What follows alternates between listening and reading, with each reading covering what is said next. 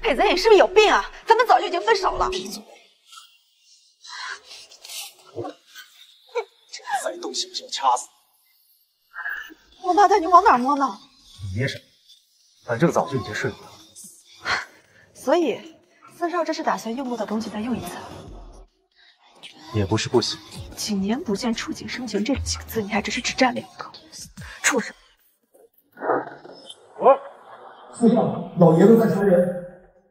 有人抢了裴家的药品生意，才把儿子放了，派人将他送进医院。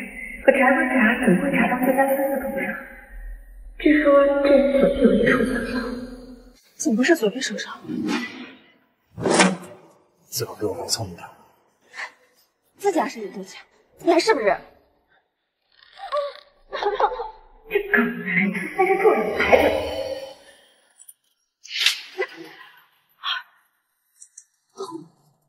四少，打扰你进展，真是对不住了。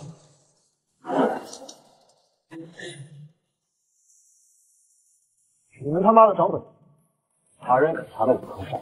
四少，你千万要体谅我们，老爷的话我们哪敢不听啊？你大人不计小人过，委托我们这姑娘送到您府上。滚！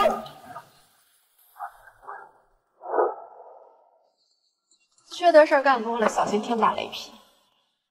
你倒是还有胆子回来。 来，你等会儿。怎么？想玩旧情复燃？你误了我的事儿，你得给我一个说法。据我所知，裴家和许家有不少合作的。我弟弟被唐飞航冒了，你去给唐飞航打声招呼，就当是我今天帮你的回报了。你不如做梦。既然你不念旧情，那我只好如实向裴老爷子汇报。想必作为回报，他会愿意保我弟弟平安。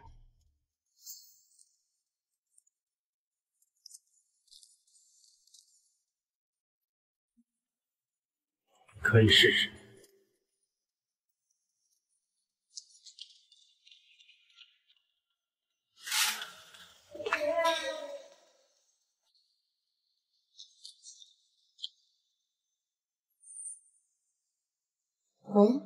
江小姐，如果你不想让你弟弟那条命的话，大可直接说话。我马上到。你呀，最好给我识趣一点。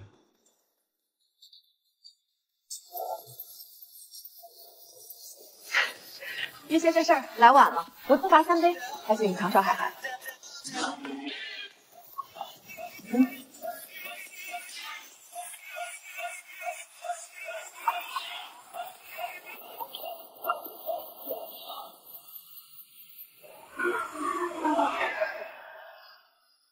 江小姐果然豪爽。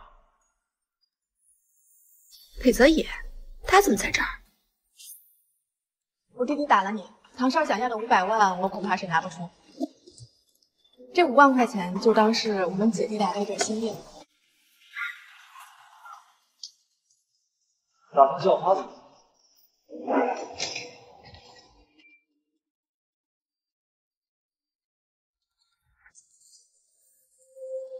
这点钱就想息事宁人了？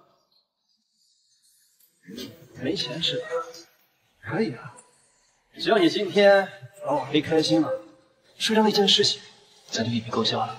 既然唐少不愿，唐少喜欢这种类型。哼，怎么，裴少爷感兴趣啊？只是和江小姐有旧话。过来。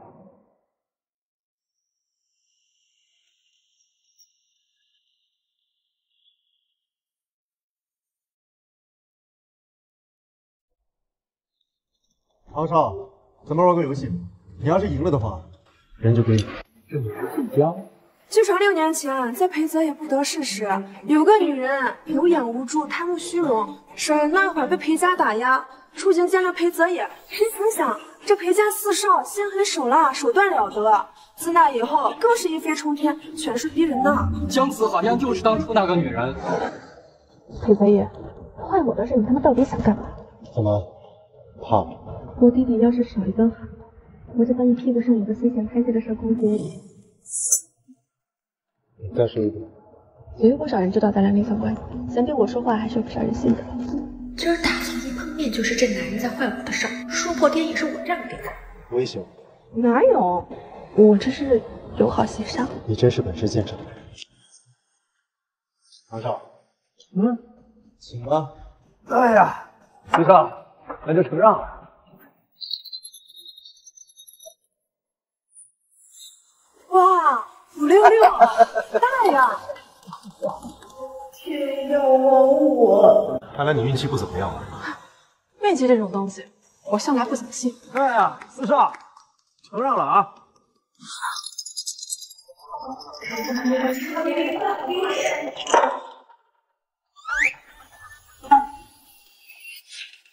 3个6，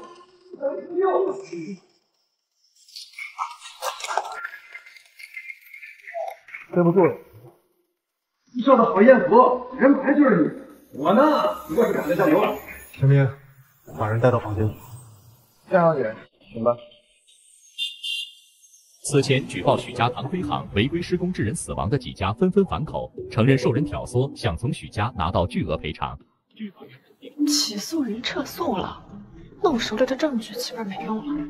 所以裴泽也是在帮我。哎，你早就知道许家这事儿平了？自作多情，你还不知道我多事？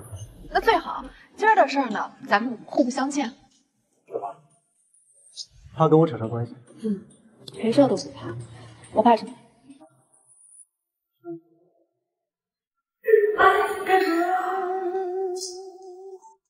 过来。你以为我想让他干什么？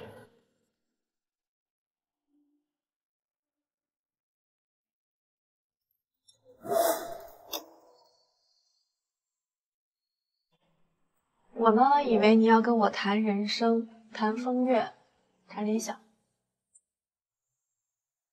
你这样的人，我嫌脏。你现在才嫌脏，是不是有点太晚了？而且你又干净得到哪去？像您这么亲密金贵的人，下次见，别再拉着别人打架。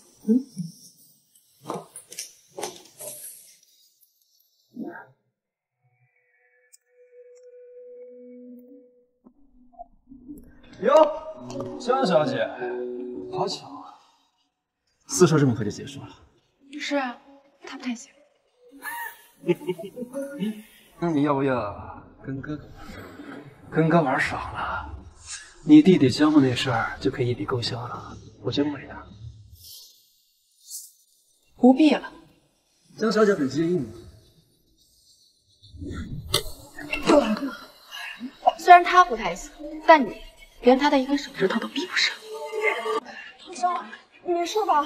这个贱女人，老子怎么告诉你的？他是私生子。没怎样，能得到背信弃义，捧高踩低，让四少面色在，还真以为会把他放在心上。这个贱女人，也是强强。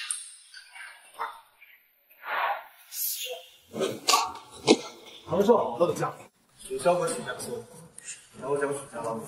是，为一个女人治愈她，这些年四人之间的合作可都很不错呀。确实是个女人，但是还轮不到你应酬。可是这个女人，我踩地背信弃义，知道怎么走？唐少可能不知道。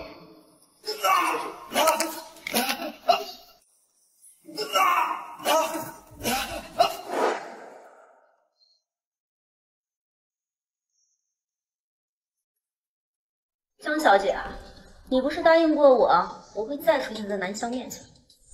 裴夫人应该清楚，昨天呢只是一场偶遇，不过江城就这么大，说不定我和裴少缘分未尽。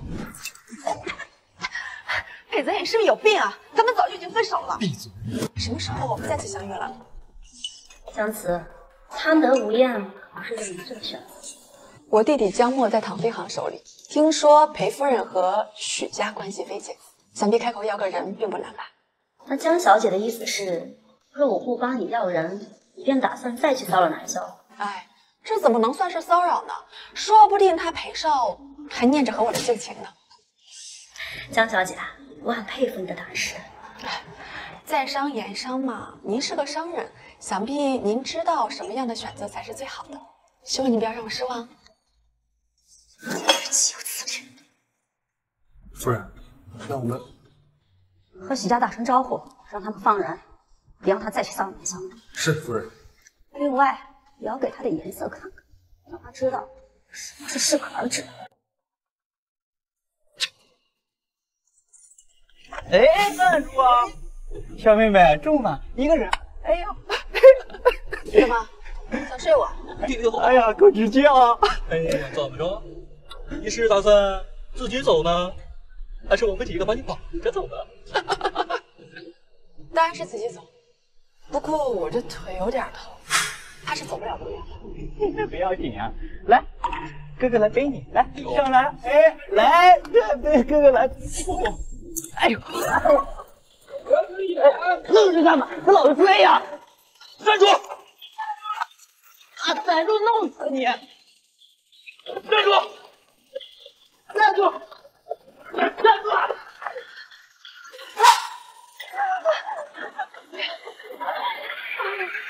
好啊，见你还敢打我们老大，老子今天让你知道后悔2个字怎么写。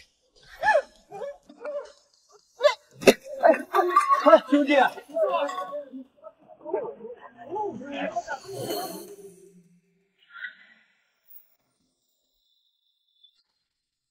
我追呀！求求了，你们找的！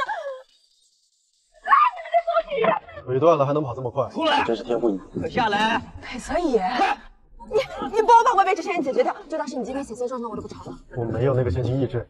你知不知道人家怎么写？裴泽野，裴泽野，裴泽野，裴泽野。下车！我我再说一遍，下去！我叫你下车！裴泽野，你今天要是再次不下，我就诅咒你不孕不育，然后指责满堂。下车！陈明，快开车呀！你开戏呢！裴泽野，你到底是不是个男人？咱们好歹同城共济过好几年，我闭嘴！我再说一句就滚下去！开车！是。裴泽野，你真是一个好人。把合同给他签了。是。张小姐，鉴于您的缘故，车辆受损，我们找人评估过了，维修费用大概在600万。如果您没有异议的话，麻烦您签个字。600万。张小姐，你应该不会想赖账吧？陈秘书多虑了。啊，奸仆佞主简直让我雪上加霜。裴家祖宗18代都找不到一个好东西。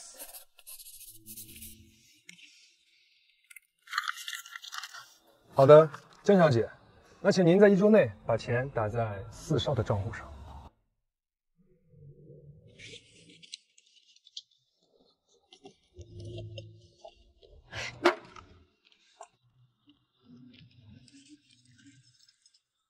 姜波放了吗？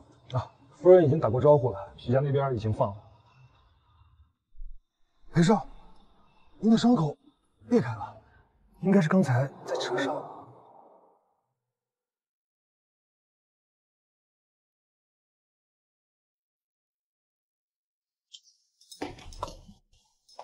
姐，逆子，你才回来你就给我惹事儿。哎，小爷我见他一回打他一回。行了吧你？他是挖你祖坟了还是抢你媳妇儿了？天天就知道给我惹事。哎，他说咱老头在里头活不长，我就想让他看看到底谁信圣母。你就算有天大的道理，你也不应该打。你就算要打，你给他蒙个麻袋再打。咱们家今世不同于往日，你要保护好自己哦。哎，姐，我回头啊再多他几个蒙古。进来，东哥。哎，对了，东哥，你上次说那个鲁西设计大赛第1名奖金是多少来着？100万。哦，100万够给裴泽业修个车轱辘吗？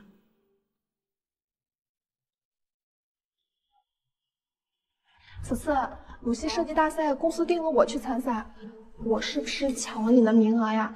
实在不好意思，对不起呀。你这么说，是对公司领导的决策不满了？我没有这个意思，没有这个意思。那你就是不想去了？既然你想去，就得摆出这副惺惺作态的模样，看你让人不起。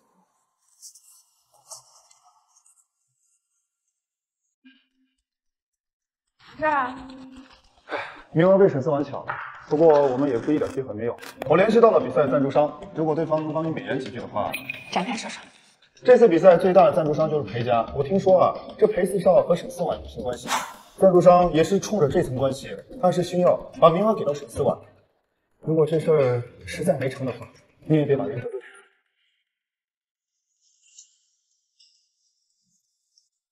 江小姐，友情提示，距还款日还剩下3天。陈秘书，咱们呢实在是谈不上什么友情，但这样有点什么的话，也只能是奸情。小慈，四少，是江小姐。小慈啊，这位就是我跟你说过的张成明张总。张总为人慷慨豪迈，是非常讲义气。张总您好。张小姐果然是灵艳动人，百闻不如一见呀，当真是人间绝色呀！这能得张总一句夸赞，那我今晚怕不是得多喝2杯了。哦，这皮囊再好，也有年老色衰的一天，哪里比得上张总睿智通达、慧眼独具？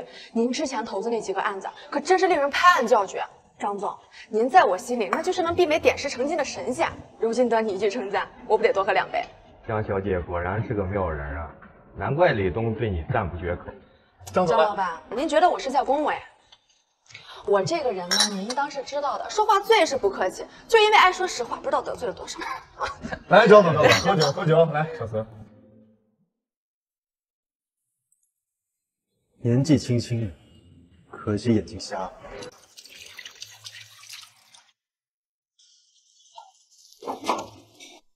你就这么缺钱？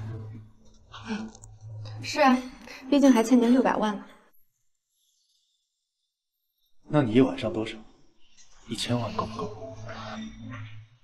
裴泽野，你是不是对我余情未了？还是说你还喜欢我？你倒是敢想。你这个人没有什么别的优点，倒是有一副好身相。所以您这是见色起意？那就试试。裴泽野，你还真是狗改不了吃屎。骂我可别把你自己。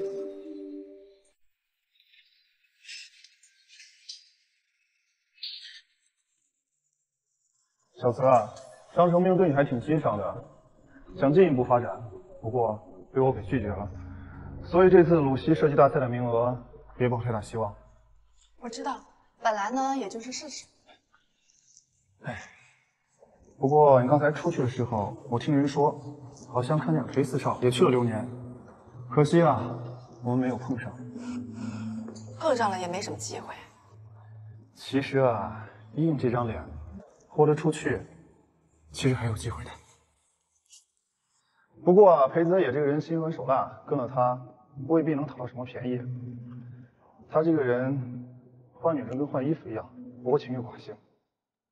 我听说他好像搞出了一个孩子，不知道是内情还是之前玩大了。孩子吗？如果我的孩子还在，该多好。小姐，帮您核算了一下，一共最高可以开到650万。转账。好，您稍等一下。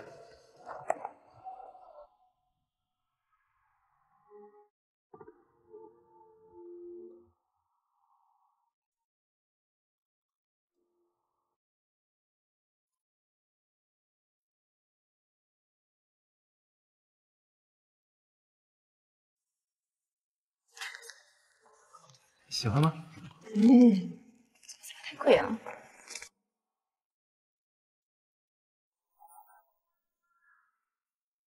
哟，看摄影这么眼熟，原来是堂姐呀！咦，堂姐是在卖包吗？堂姐一向爱包如命，怎么舍得卖呀？清理垃圾，怎么？咱们要回收啊？堂姐这是什么意思？大伯家破产，我们家没破产。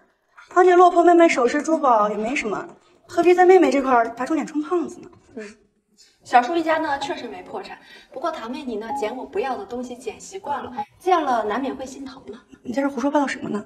我胡说八道？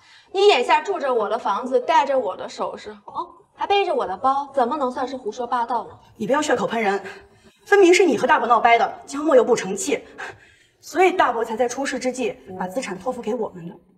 行了，这么大人了，扯谎不知道扯漂亮的。俗话说呢，升官发财死父母。你您家天降这么大一个行家，当心有命捞钱没命花。哦，对了，要是这点家产败光了，以咱们俩的交情，我姐只能给你烧点纸。小姐，摘金给你转过去。哦，对了，你现在背的这个包还刻着我的名字，我严实点，小心被别人发现了，尴尬。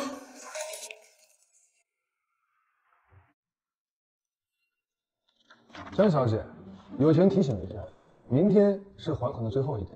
陈秘书，生孩子都没你急，地址给我。转个账就成的事儿，这位姑奶奶要地址干什么？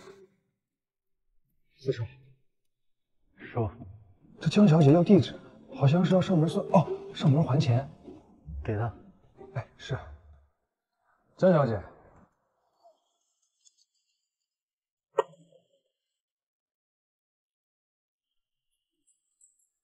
这么着急过来投怀送抱？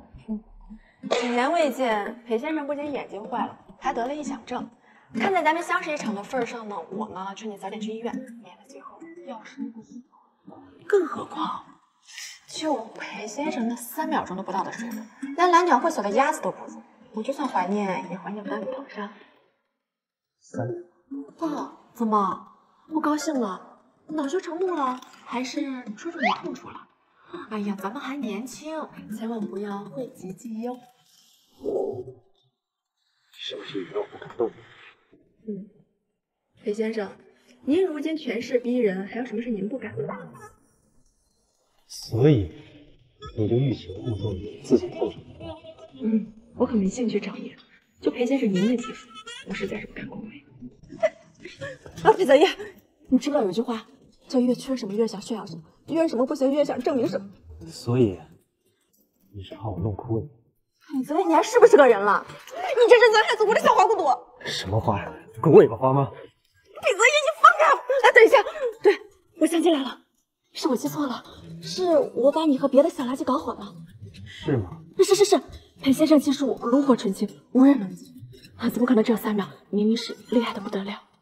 你倒是还挺怀念。你哪只眼睛见着我怀念啊？狗蛋，真会给自己脸上贴金。不怀念，不怀念，像我这样的人怎么能配得上您呢？那裴泽业，你放开我！你还挺敏感，这几年没有男人碰你吗？欺负女人算什么本事？人渣，狗男人！你这长本事了！王八蛋，我给你骗了！你放你现在真是死性不改。对不起，我错了。错哪儿啊？说！错在我不该说你，我不该说你眼睛有问题。还有呢？还有，我不该把白的说成黑的，不该把超长代金说成3万块的，不该让你讳疾忌医。我错了。这么识趣改变？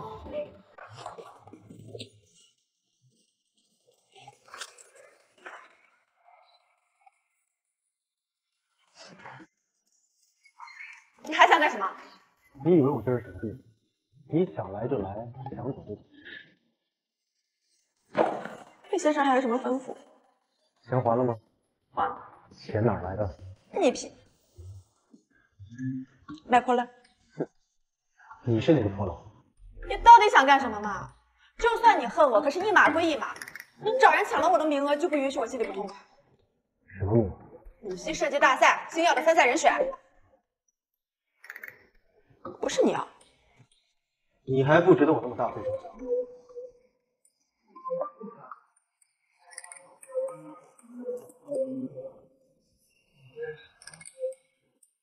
哎呀，原来是我误会你了，那我还以为你跟那个沈色健有一腿，怕他对付我呢。那既然如此，看在我们往日的情分上，背叛我的情分。对啊，那要不是我对你始乱终弃，让你卧薪尝胆、奋发图强，你现在有可能只是一个普普通通的金融精英，哪里会像现在权势逼人、富贵饕餮，要风得风，要雨得雨。所以我还应该感谢你是吗？不用，我和裴先生从此呢一刀两断，各不相干。行，但既然要算清楚的话，之前江小姐在外面胡说八道的事，是不是也该给我去说说？你还想怎样？江小姐卖了5个包和几个珠宝，在这儿共计650万，扔出去！别脏了我的桌子！明明半个小时前总裁才让我把东西赎回来，怎么这就扔了？听不懂吗？啊，是。还有，你待会儿去查一查鲁西杯设计大赛有什么高度。啊，是。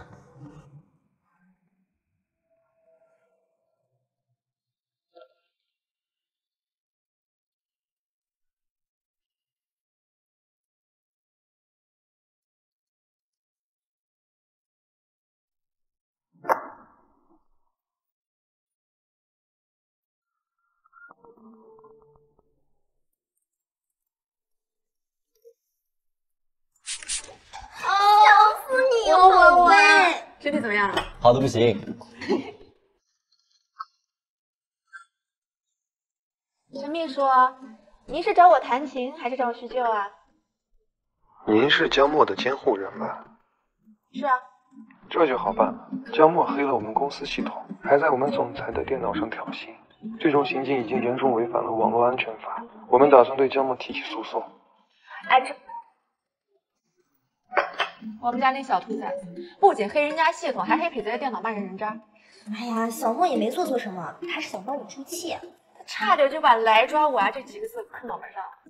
哎，要不我去找我那个田爷给他说说情，他想必会卖我爹几分面子。哎，那季叔叔能把痞子爷办公室的桌子也换了吗？干嘛？就是吧，我前一阵子在他的桌子上刻了“猪狗不如”几个字。我刚刚说什么来着？你说让季叔叔去替江墨求情，说不定他会卖季叔叔几分面子。你现在当我没说。要不我让老头子去找裴泽野？哎，不用了吧，太麻烦，而且现在也没到时候呢。确定不用我帮忙？这小小裴泽野那不是手到擒来。哪位？裴先生，你还记得当年大明湖畔的江小姐？江如花。裴泽野，我们见一面吧。我没那么闲。那个小莫黑了你的电脑，你能不能不起诉？条件你开。江如花，我不和陌生人做交易。裴。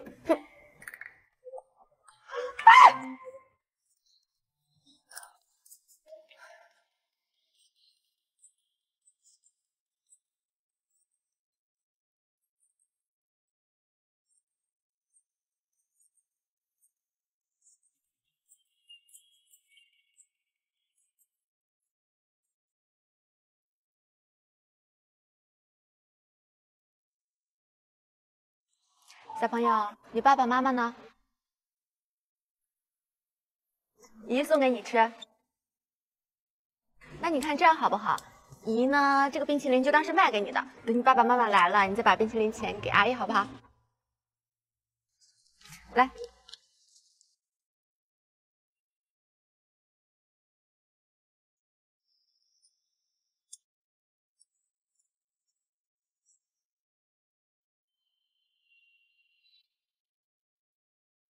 对不起，裴先生，真的对不起，我们只不过是放了洗澡水的公主，谁知道小山一套就不见了。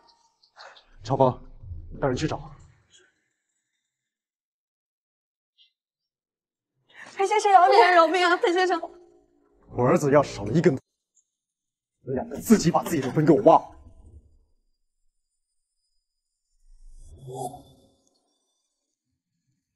四少，找到了。过来。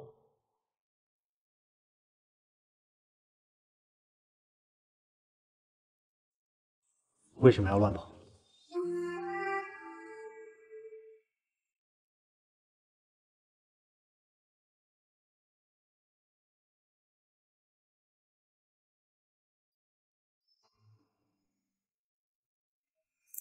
离开的时候要告诉我。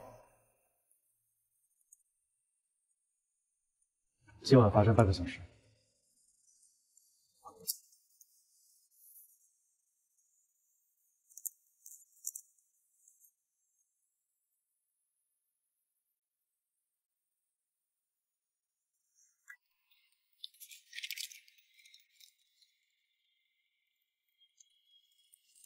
把钱结清。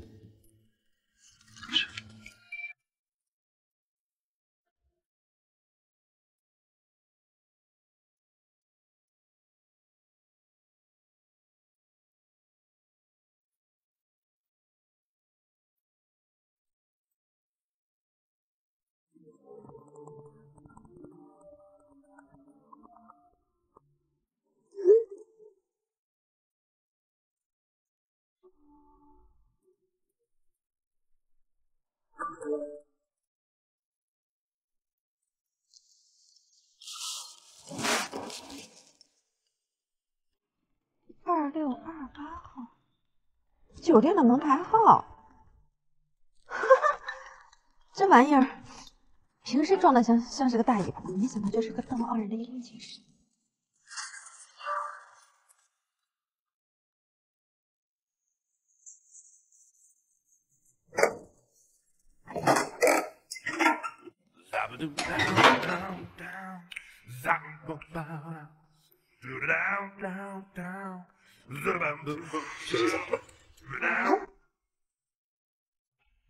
怎么？你是听不懂吗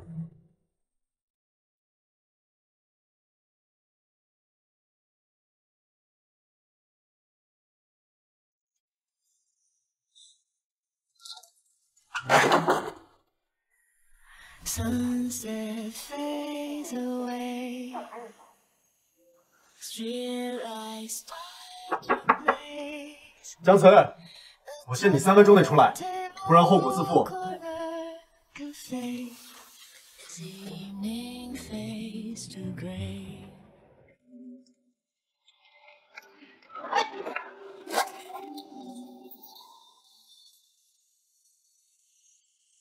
我是热情死。我今天兴致不济。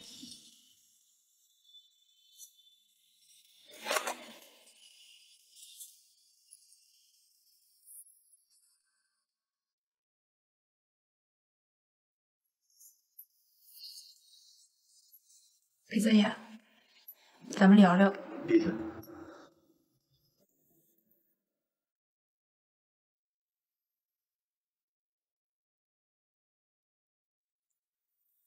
哎呀，小演员，人生的路呢还很长，你千万不能自暴自弃。但是呢，年轻人也要知道节制，毕竟有句老话说得好，只要功夫深，铁杵磨金针。当然了，你放心，我呢是绝对会嫌弃你。江岑，你是真的要挑战我的耐心是吗？裴先生说什么呢？我都已经睡着了。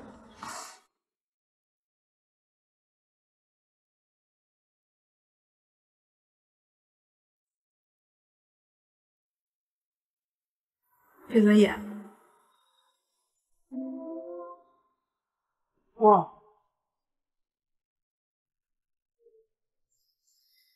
这么大？不是吧，大哥？大半夜的你发烧了？啊？你好，给我拿一个消炎药，再拿一个发烧药。你稍等。小姑娘，把这个单子去那边交钱。 老头儿，拿个避孕套，要最大号的。啊，等着。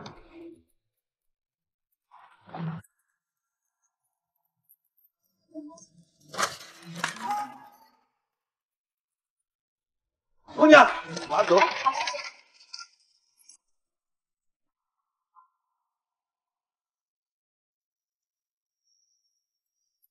谢谢。裴泽言，小爷爷。 裴老狗，我给你买的呀。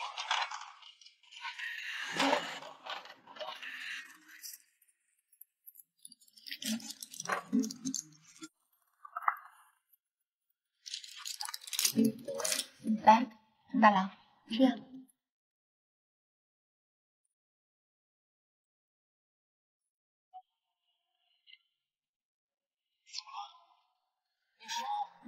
我要不要也吃点药？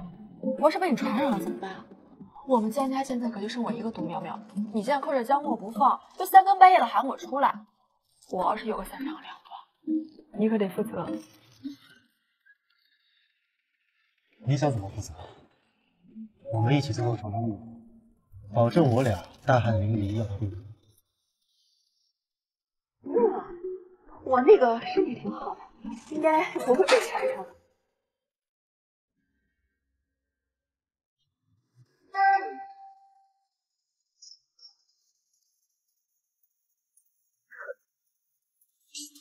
那个，其实我应该可以解释吧？你要是想要的话，可以直接跟我说，不用搞这些行动。你放屁！我对你的肉体才不感兴趣，最多是趁你病，要你命。更何况你全身上下哪处没见过，你就脱光了站在我面前，我也跟你提不起半句。是吗？该死，我这张破嘴怎么就没个把门的？可这男人怎么回事？对他不感兴趣也不行。难道是我侮辱了一个男人的自尊，还是他觉得我抢了他的台词？我倒是要看看你的身体是不是像个嘴巴一样诚实。不用了，那个你现在失去体温，万一要是把你弄哭了，多不好。行啊，现在长本事了。不是，我的意思是，留了青山在，不怕没柴烧。裴泽爷，身体是革命的本钱，你这样会惦念良绝的。你倒是挺关心我的。关心，当然关心。我关心你，就像是关心我自己。那个，没事没事，我就先回去了。裴泽爷，你知不知道从前有一个人，他叫小明。小明他发烧不好好休息，然后他就死了。江子，你是这么害怕我吗？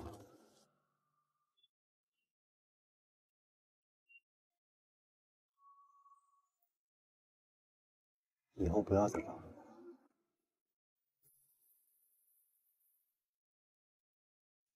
什么还在他手里，必须拿到把柄才行。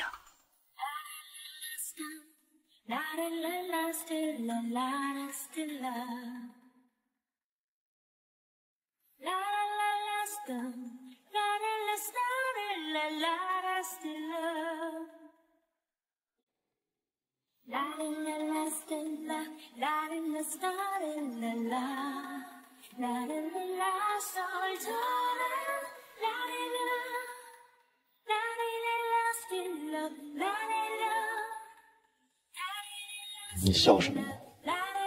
那个，你发烧还没好，先吃药。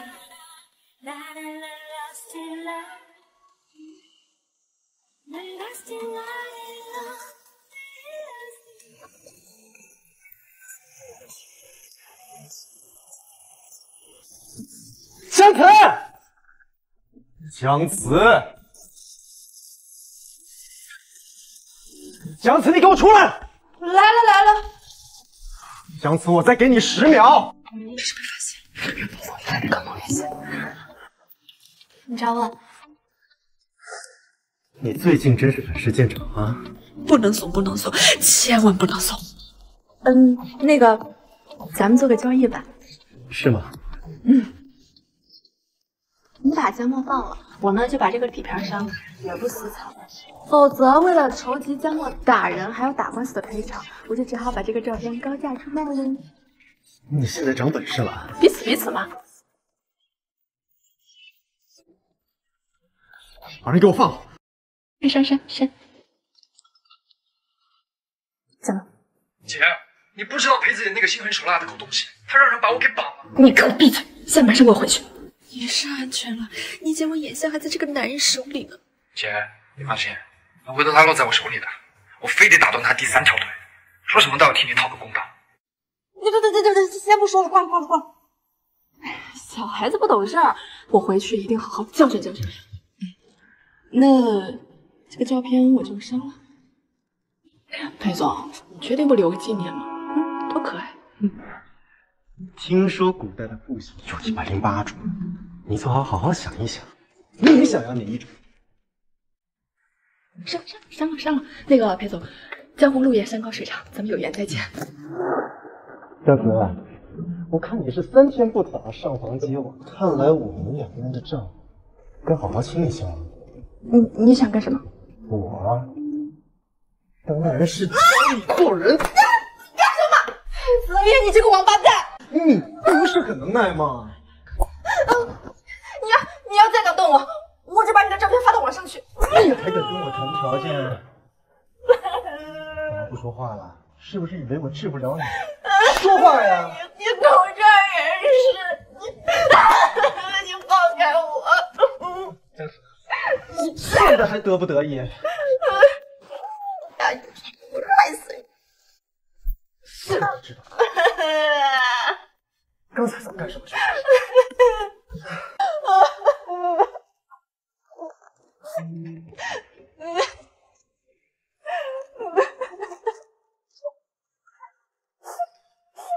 就这么委屈？我下药了。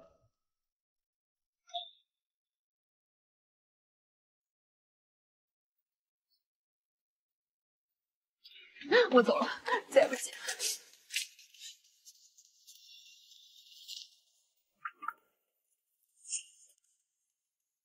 这女人大概家境殷实，看样子像个豪门千金，说不定和裴泽也还有一腿啊。你怎么会在裴泽野的房间里？裴泽野，我真是看错人了，我没想到你3秒钟就不行了。以后我不要再见面了。你到底是什么人？为什么会在裴泽野的房间里？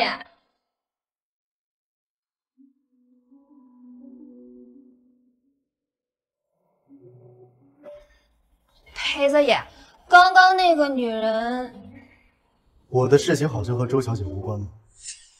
裴泽野，我只是担心别人别有用心，怕你一时被迷惑。出去。裴泽野，裴泽野这个名字不是你叫的。我一定会嫁给你的，早晚有一天我会得到你的心。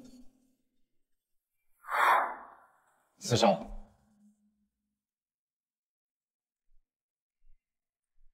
爸爸还有2个会要开，给你换了新的阿姨。你有事情就找朝东，记住不要乱动。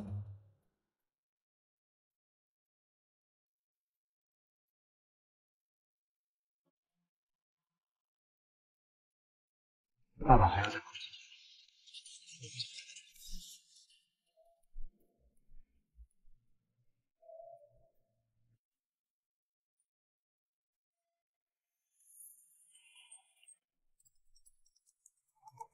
姐，你是不是不要我了？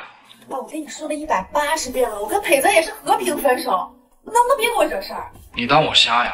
你以为我看不出来？要是和平分手，你当初能哭得跟个孟姜女似的。和平分手，你差点死在手术台上，他就连面都不能露一下。如今那男人倒是飞黄腾达了，左拥右抱，好不快活。可你当初遭的那些罪，我可都没忘。早晚有一天，小爷我打断他的狗腿。行，是他猪狗不如王八蛋，你给我小心点，别给我惹事儿。早晚有一天，他会为他的有眼无珠后悔。他后不后悔的我不管，你要再敢给我惹事儿，我就打断你的狗腿。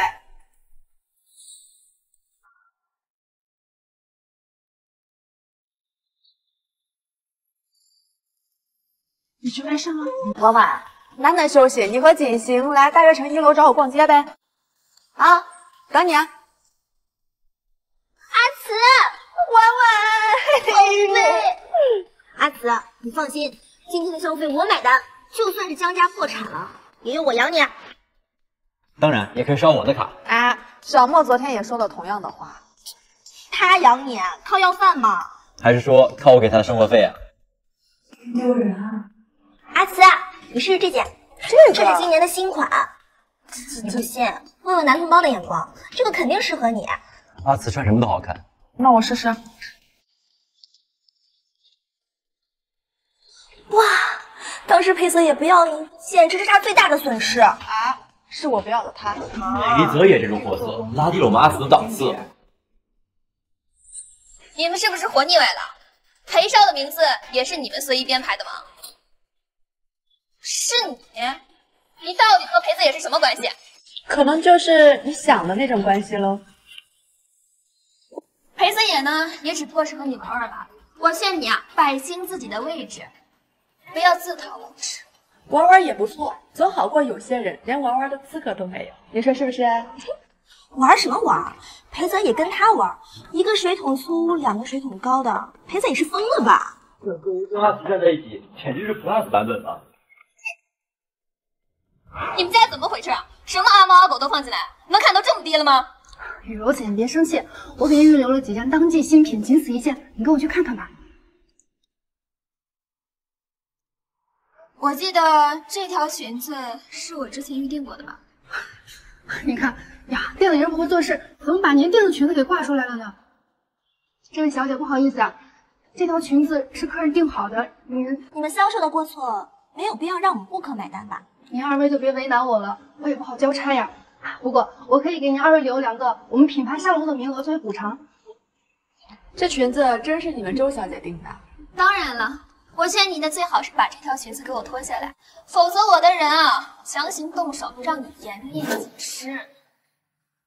倒是一副大小姐出街的派头，难怪底气十足。君子呢不夺人所好，虽然呢我不是什么君子，但也不会抢周小姐的心爱之物。更何况这个裙子穿在我身上也就那样吧。我相信啊，穿在周小姐身上会比在我身上更加光彩照人。算你识相，还算有自知之明。我劝你啊，还是不要强求抢不属于自己的东西，否则折腾来折腾去啊，也只不过是竹篮打水一场空，让人白白看了笑话。是，周小姐说的是，我呢这就给你脱下来。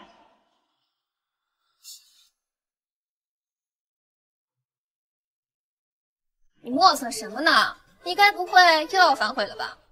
怎么会？我这个人呢，最知道天高地厚了。像我这种平庸之子，怎么能穿上这条裙子的气质呢？还是得周小姐您这样出身名门、身材姣好的人才能穿出来她的感觉。虽然你嘴甜，不过啊，你别以为这样我就原谅你了。你要是再敢纠缠裴泽野的话，别怪我对你不客气。不纠缠，我是个什么东西啊？明明周小姐跟裴先生才是天造地设的一对。周小姐，咱们先试试裙子吧。那既然如此，我就试试吧。有请。你又打什么鬼主意呢？你说什么呢？我在你心里就是这种人，我明明就是诚心想让的。哦，是吗？那这裙子她肯定都……哎呀，我们江家现在已经落魄了，不比以前。我要是还像以前那么张扬，到处树敌。哦，我谢你个大头鬼！二位，你要不到这边看看新款？也不知道那谁家小孩那么可爱。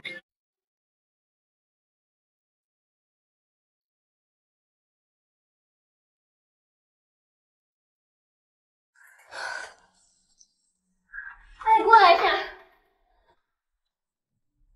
这怎么回事啊？房间怎么会有蟑螂啊？这个是您房间吧？我有旁边检查，一定要准备。我知道了。您稍等一下啊。行。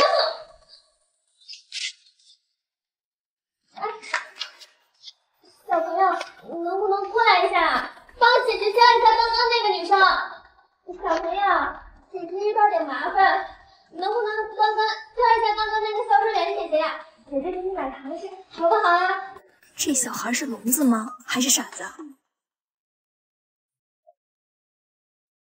他不会是昏了吧？我才是卡住了出不来。啥？婉婉，你相不相信？我的眼睛就是痴。那件小马的裙子，姜子都勉强塞下，更何况那个水桶女。真有你的！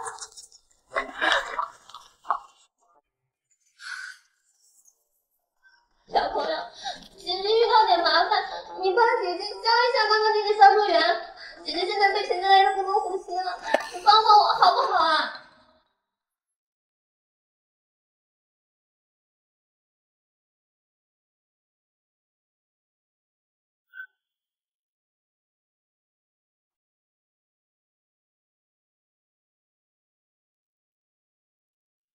小姐出事了！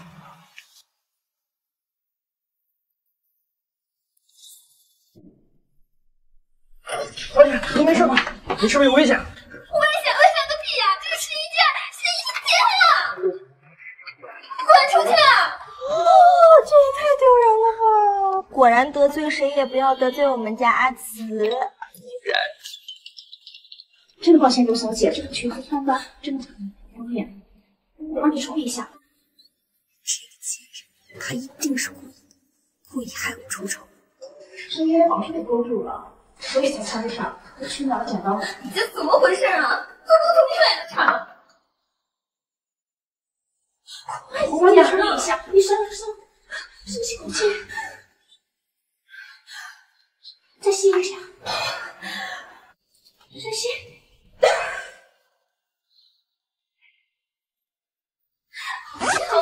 再深吸。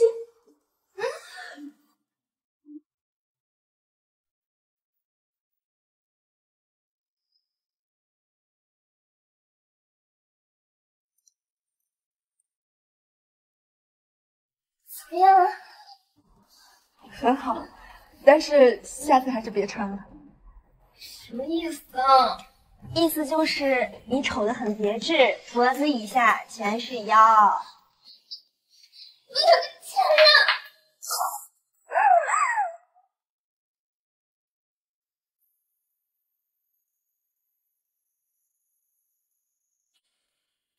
所以你也来视察吗？这两个人设计无算，还故意让我出丑。哎，说话就说话，怎么往人身上泼脏水呢？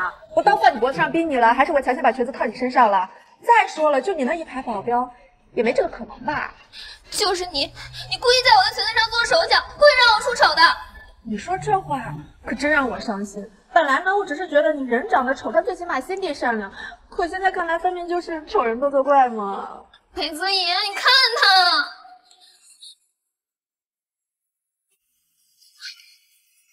怎么欺负人还想跑？裴先生只听他的一面之词，有点不妥吧？你这个人前科累累，说的话也没什么可信度。你想怎么样？雨柔好不容易出来逛一次街，现在行动不便，不如就请江小姐代劳。又算什么东西？哎，哈哈，这点事儿，不愿意的，不愿意的，我先去了。裴泽义让我给周雨柔试衣服，他俩当看客，这把我当猴耍。重点是，这怎么得是多钱？我去了，我去了。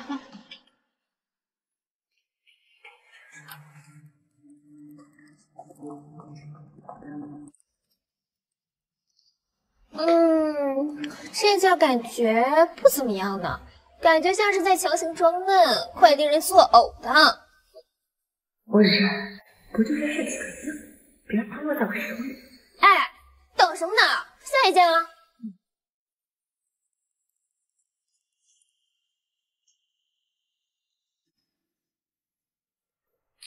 哎，你们怎么挑衣服的？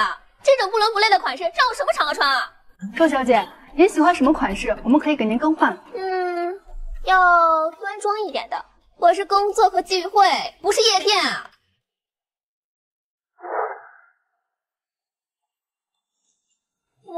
这件还不错。周小姐找我试衣服，就不怕是买家秀和卖家秀的区别？你哪儿来的自信啊？裴先生给的。没道理只有我一个人不痛啊，对不对？来，一起回面。我觉得这些衣服呢都不错，你不介意都帮我试一遍吧？老娘不伺候了，裴泽义，你有本事你弄死我！走。所以啊，你看他嘛，不然怎么样？他故意陷害我，还让我出丑。知道自己丑就不要出来自问自答。所以刚才他试过的衣服都帮我包起来。好的。所以你也不用买这么多吧？帮我送去第一个花厅。所以你不用这么麻烦呀，你直接送我家就好了。他是不是暗示什么？还是想让我搬过去同住？周小姐脑子进水，就去医院看一看。我不记得我刚才说过是要把这个衣服送给你。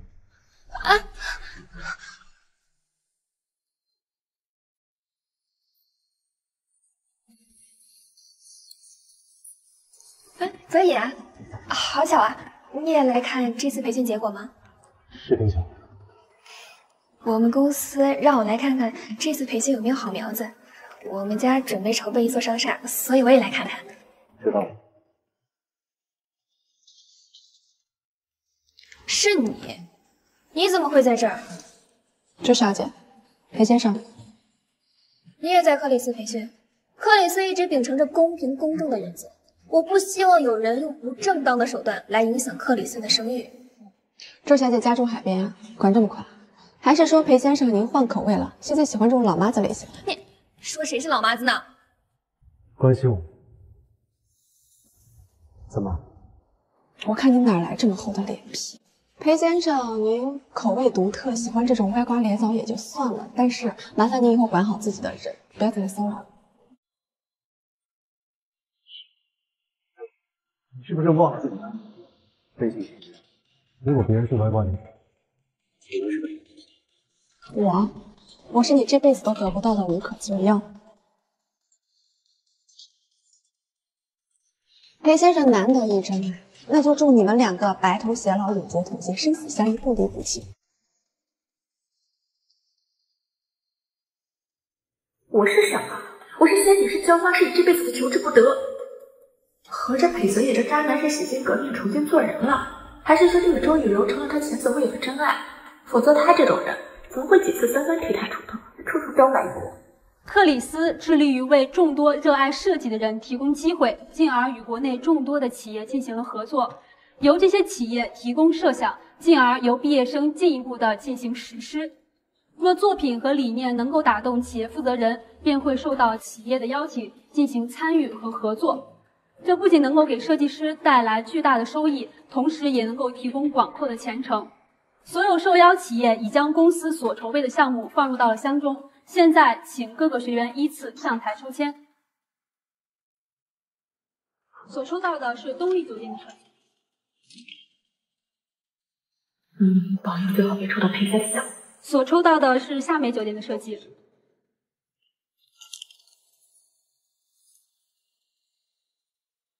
所抽到的是温泉酒店的设计，非常具有考验性的课题，加油！裴家虽然深入酒店行业多年，但是一直没有温泉酒店的先例，想必这个项目应该与裴家无关。我回来了。你学放假了？没有啊，明天才放假，翻墙出来的。哎，你还有不到1年就高考了，你能不能给我上点心？哎，你放心，我心里有数啊。你有数个屁！就你那全年级倒数的成绩，你别给我丢人啊！这么大过节的，一家人当然在一起。是了，后边就是中秋节的假期了。你书包就是用来装这个的。来吧，装的是我对你满满的爱。我可谢谢你18辈祖宗哈。哎，你上次找我啥事儿？哦，能发出去吗？连裴子妍这种照片都有，你怕弄死你？哎呀，你彩情话处理一下嘛。求我？求你了，我的好弟弟，帮姐姐这一次吧。哎，这大过节的，就帮帮你吧。我发给你。就这一张？你还是有点用的嘛。看你弟是啥？司少，我们的人监测到有人在网上发布了一张您的照片。这个女人真是吃了雄心豹子胆。我们已经让技术员进行拦截删除了，因为时间短，网上暂时已经清片子了，就是不知道有没有人保存下来。处理干净。是。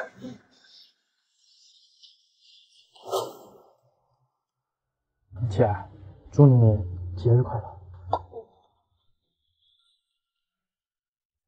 爸爸，我会照顾好小莫的。节日快乐。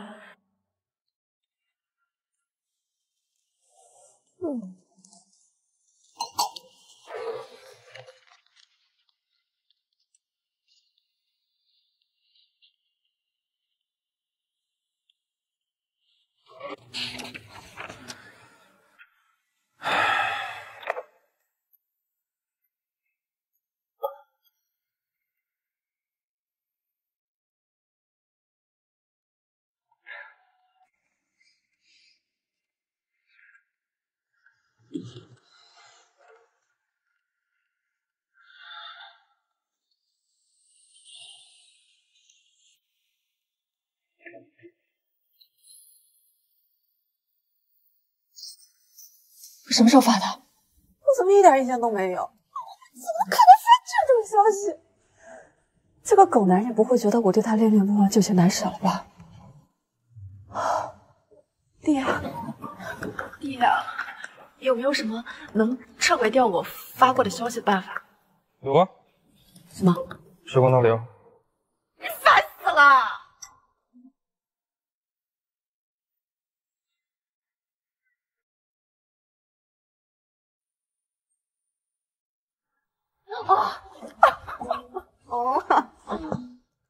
姐，你要实在难受，你去泡泡温泉。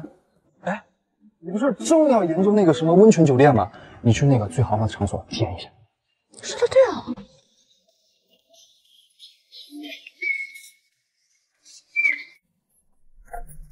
小妞，你快过来玩，别走啊！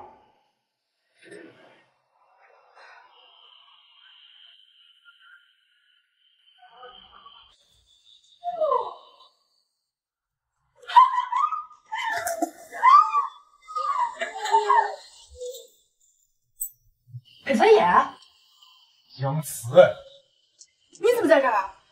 这是我的私人温泉。我能解释的，我还能解释得清呢。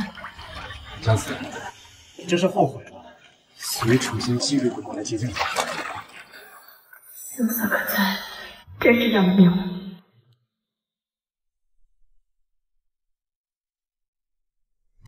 那个，你能不能离我远一点？裴泽野，你放开我！放开我！姜子，欲擒故纵太多了，反而会失了气。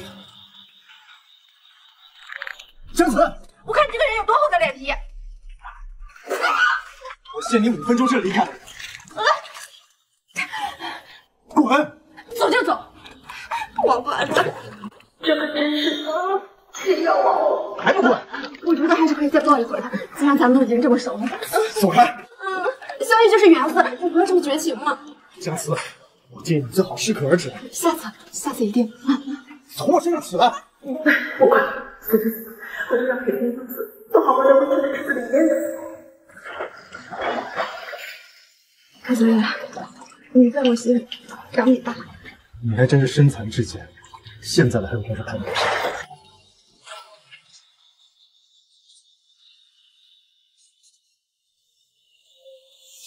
这条。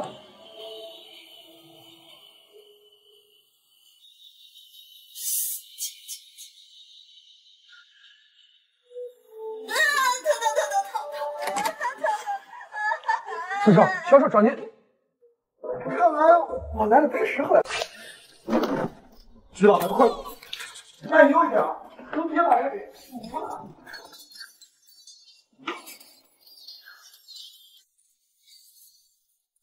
怎么了？江小姐毁了我的清誉，看来不跟你发生点什么，实在是可惜啊。你确定你有清誉这种东西？哎，那个，裴泽野虽然有点骨气，你不能给伤害过你的人第2次机会，一次不中，百次不容。你觉得你还配有机会？我不配，我当然不配。我这种人渣怎么敢配得上您呢？啊，我发誓，我对您的感情现在是纯粹的，是不掺杂任何个人感情的。干什么？我走，我滚！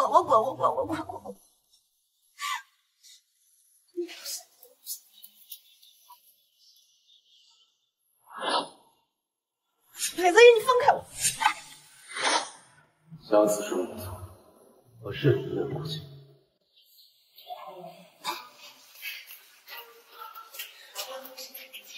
姜慈，他怎么会在这儿？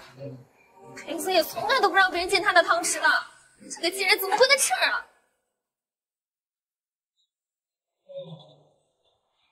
周雨柔这个怎么没来？负责主持的老师突然生病了，我们正不知道该怎么办呢。幸好由您来救场主持。哎呀，您哪里的话，我和你们江总监呢是关系很好的朋友，这个忙啊，说什么都要帮的。那您先准备，我就不打扰您了。离开场还有10分钟，看一下能不能黑进姜慈的电脑。成了。确定他的设计作品已经被删除了吗？放心，删除的很彻底。大家好，我是周雨柔，亚威集团的副总。你们的主讲老师呢忽然生病了，由我来为大家上最后一堂课。希望未来著名的设计师们以认真的态度展示作品，完成课题，顺利毕业。周雨柔来主持，这从哪儿冒出来的？是不是太巧了些？下面有请姜慈同学上来展示作品。他这次设计的主题呢是温泉酒店，大家欢迎。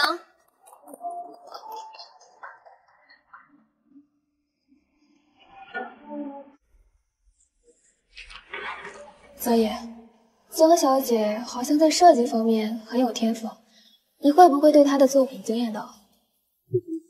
将这些让我的作为玩得更彻底。这次来的公司里啊，不少都是冲着姜慈来的，想借机帮他一把。可我就是要让大家看看，姜慈就是一滩烂泥，根本就不值得帮。所以啊，那照片上的人是不是姜小姐？耽误大家几分钟啊！我这次设计的主题呢是温泉酒店。那么我这次的想法呢是把山水和温泉酒店相结合，打造出一个为互网的标杆式的说的就是，那么现在也是你们家里的酒吧，想必大家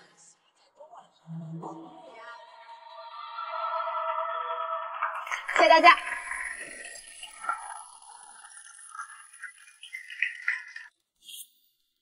好啊，姜小姐，你的作品果然是鬼斧神工。不仅在这么短的时间内完成了设计作品，还做到了如此逼真的视频效果。请问这中间是有人帮忙吗？周老师啊，您可能对我们的课题呢不是很熟悉。我们设计专业它的要求就是必须得独立完成，不能有其他人帮忙。那姜小姐为什么在这么短的时间内完成了大量的设计作品？是有什么诀窍吗？我想在客户要求的时间内完成这个课题，是我们每一个设计师应有的素质。退一万步讲，金主爸爸给出的数据精准，我们也省去了很多复核的时间。好啊，姜小姐果然是后起之秀，希望未来在江城的设计行业里有你的天下。老师过奖。不过我想，我们设计师的天下不在某一座城市，也不在某一个国家，更不在某一个奖项中，它应该在一座座瑰丽的建筑里，在一处处精巧的设计中，在一个个渺小却伟大的梦想里。我想能留下些什么，才是我们每一位设计师所要追寻的真谛。谢谢大家。那就祝姜设计师在设计行业越走越远。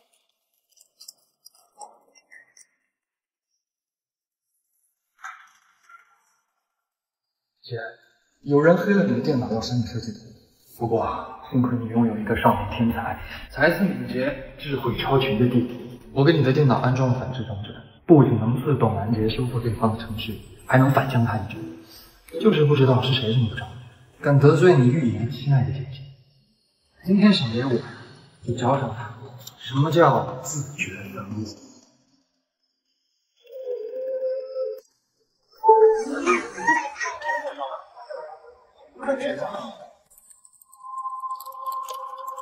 好夸张！我面试他 play 当中的一环嘛，竟然当众放自己的黄片。这个周雨柔不是亚飞集团老刘家的长女，私底下竟然看这种污秽之物。那确实是太过分了，公司自己藏得好你不知道，现在竟然闹在台面上了，真是很糟糕。这个周小姐，没想到竟然如此，果然是不开悟了。简直辣眼睛！这届课题是没生怕是要被他败坏的。这是怎么回事？我的电脑里怎么可能有这种东西？我根本从来没看过这种东西。这里是教室，还不赶紧把你的东西关掉！对不起大家，有人对我的电脑做了手脚，抱歉。小莫混什么？我也不是开玩笑。这算不算道高一尺，魔高一丈？恶人自有恶人磨。那周雨柔会不会想到世界会变成这样？话说回来，要不你想住我，哪搞这些乱七八糟的东西啊？这次与我们裴氏集团合作的是姜思小姐，让我们祝贺她。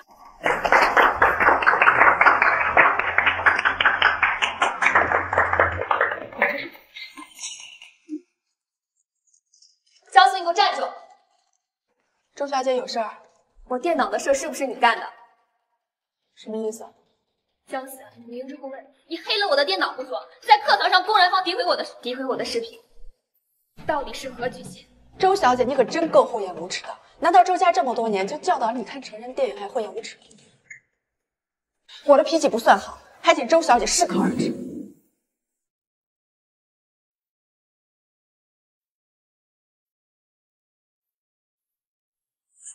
裴先生，我知道您和周小姐关系匪浅，可是他也不能无缘无故就欺负人吧？这个贱人！所以啊，我根本就没。周小姐，我知道你怀疑我对你的电脑动了手脚，可是你又拿不出证据，你这就是仗势欺人。不就是装个白莲花，倒也没多少难度。姜思，你这个贱人，我根本就没动手打你。所以你要相信我呀，是他在我的电脑里做了手脚。看来周家要换个负责人跟裴家合作。泽爷，你相信我呀，是这个贱人他算计我，否则我不会出那么大的丑的。够了，周小姐。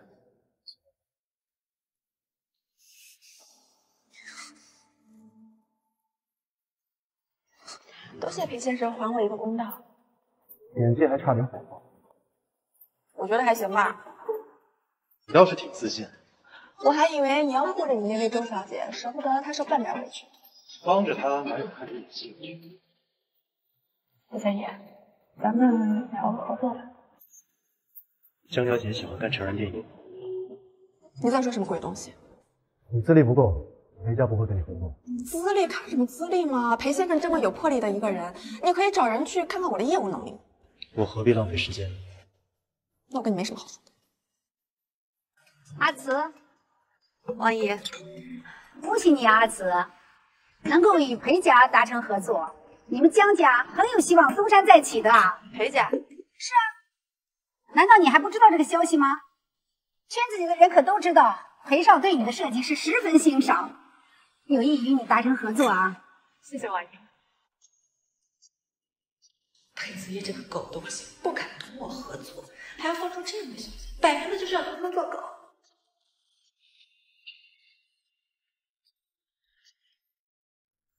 裴少，我敬你一杯，预祝我们合作愉快。裴子叶这狗东西要介意润坏我的事儿，那就别介意我以其人之道坏其人之身。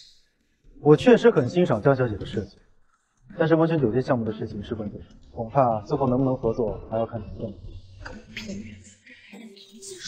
我呢和裴先生一见如故，想必缘分非浅。匪浅。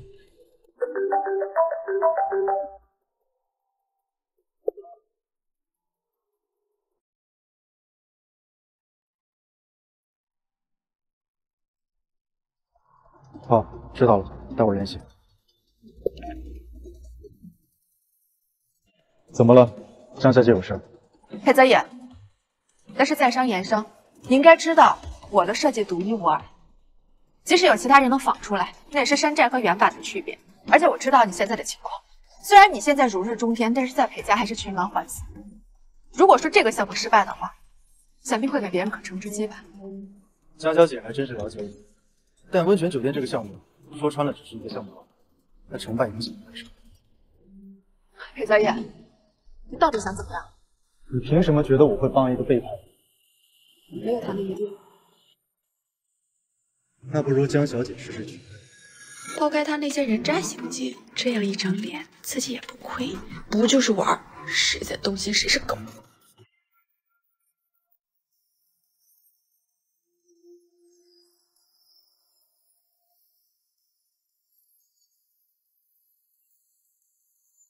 你先生被取悦了吗？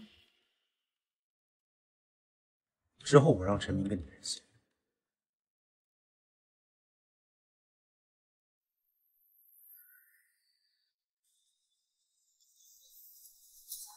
痛不痛？江江姐姐，你爸爸妈妈呢？那阿姨带你去医院好不好？哦，这样，阿姨呢去药店给你买点药，阿姨你的房间号，阿姨送你回去。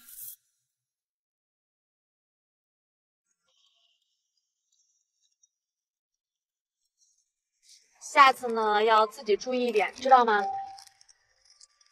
你叫什么名字呀？小白。小白最棒了，来，先给你处理一下伤口，可能会有点疼，你忍一忍。哇，小白好棒啊，不愧是男子汉，真乖，真厉害。来，回家注意伤口不要见水哦。真乖。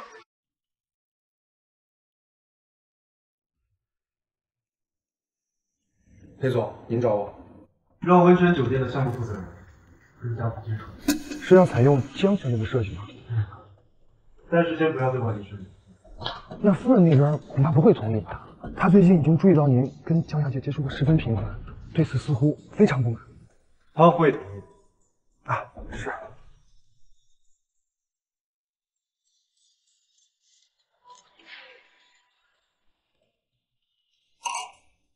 刺手，何家派人来赔罪了。小少爷被人嘲笑是没有母亲的野种，因而同何家小公子动手，把人给打了。小少爷伤了膝盖，身体也受了些伤，但是不准朝风靠近。现在有的人胆子真是越来越大。告诉何总，有些事情不是赔罪就怎么样。是。带我去找小白。先生一会儿来接您。小白，那你在这里等爸爸，阿姨有事儿就先走了，咱们下次再见，拜拜。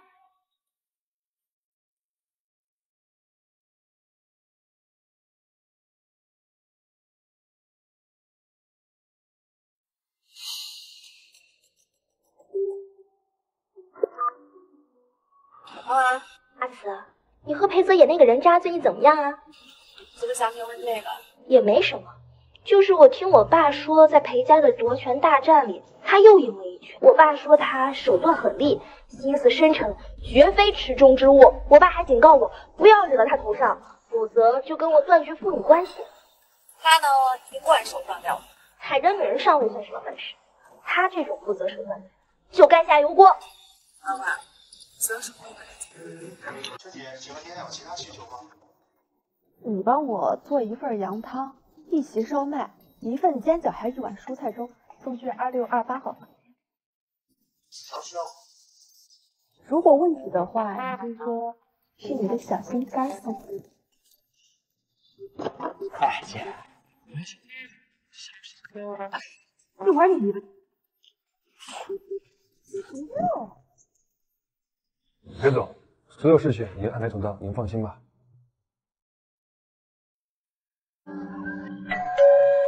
我去开门。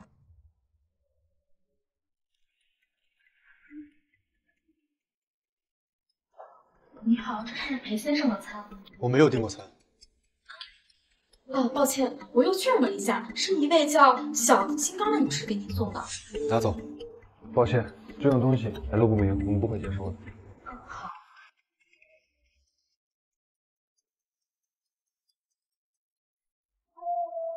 拿回来吧。好，放这儿吧。这作为早餐未免太油了吧？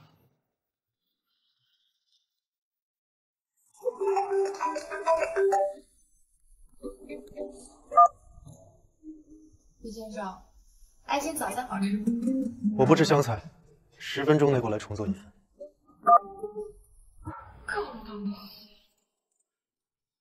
而且干嘛去啊？给人当狗腿力气。谢小姐。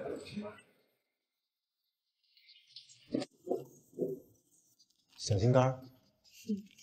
叫我小宝贝也可以。我不吃香菜，重新做。我看咱们这也没有什么材料嘛，一样自己。谢小姐，这边请。所有材料我们已经准备好了，缺什么您告诉我。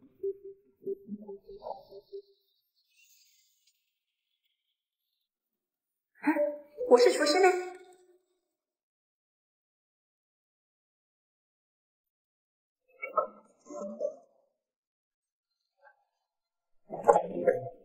烧麦太咸，也重新做。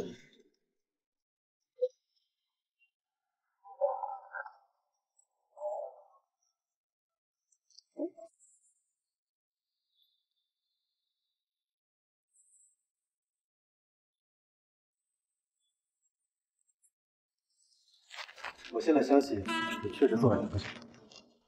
只要你爱吃，做多久都没有关系。是吗？那生煎太软，蔬菜粥太淡，而且火候我感觉可能有点低。听我慢进去。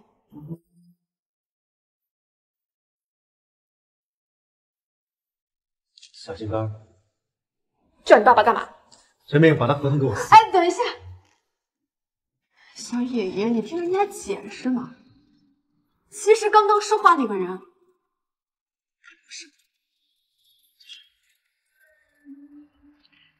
是这样的，我呢有2个人格，一个呢乖巧懂事，另一个嚣张霸道。他们经常在我的脑子里边打架的。脑子这种东西，有，当然有，我的脑子里是你。陈明，帮他预约个精神科医生。小野野，我就知道你对我最好了，你还是关心我的。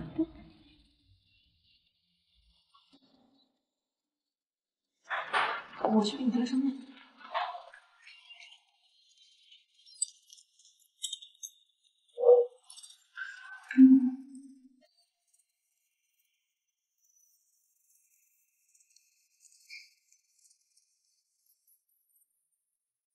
味道怎么样？还凑合。凑合？凑合是什么意思嘛？那你喜欢你就要说，你不说我怎么知道？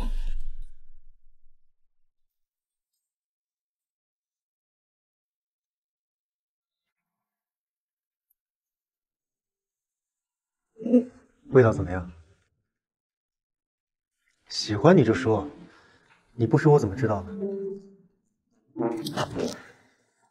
喜欢你又不会回头。知道就好。陈明，把合同拿过来。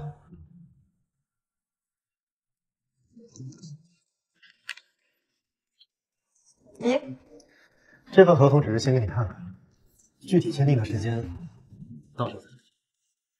哎，你还能再狗一点吗？想试试？这是前些天让我看得着、吃得着、掉胃口。还有什么别的问题吗？没有。你明天想吃什么？这些东西今天都吃腻了，明天是你。做你的春秋大梦。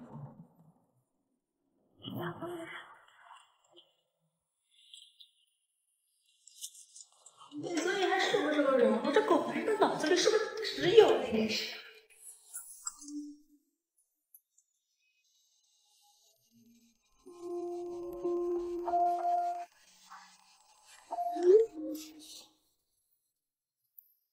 小白，小白吃饭了没有？那小白想吃什么？你告诉姐姐，姐姐就带你吃好吃的，好不好？小白想吃包子呀，包子来了。哦，送给我的。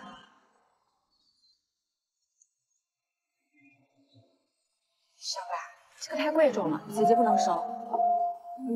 你要是想送给姐姐礼物的话，不如画一幅画送给姐姐，好不好？姐姐会很喜欢的。小白愿不愿意？吃饭吧。来，多口粥。裴总，朝中那边传来消息，他说小少爷从家里拿了条项链，送给了上次那个女人。竟然敢把主意打到我儿子身上，真是不知死。用不用派人查一查他的身份？算了，小白难得喜欢一个人，如果他没对小白不利的话，就先由着他去，让朝风盯紧点。是。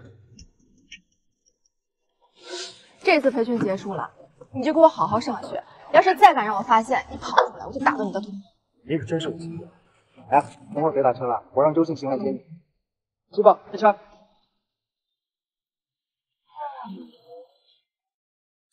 穿这么少，不冷啊？你还真当我弱不禁风啊？那不是你小时候身体不好，现在好就行了。裴子也咬他，除了他还能是谁啊？裴时言怎么就斗不过他呢？我还等着他变成丧家之犬呢。行了啊，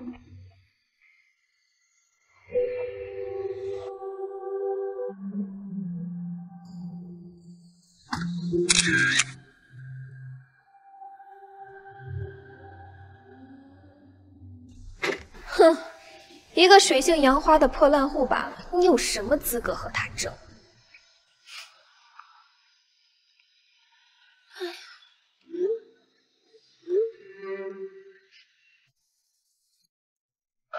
以上就是我们对度假村项目所做的整体规划。公司每天养你们这群饭桶是为了什么？就是为了每天让你们做出这种丢人现眼的东西吗？不想这种东西。我这就重做。周末陪我回家一趟，老爷子过寿。周老爷子，周家是江城最大的建筑材料供应商，想在建筑圈里走得更远，和周家搞好关系，只会事半功倍。阿慈啊，你回国也有段日子了，今晚有时间的话，回江家一趟，家里准备了家宴，让小莫也一并过来。奶奶也有些日子没见你们了。好，宴无好宴。这是平心而论，张老夫人和老爷子对我和小妹是但可爱我，他们这小叔一家呢也很不错。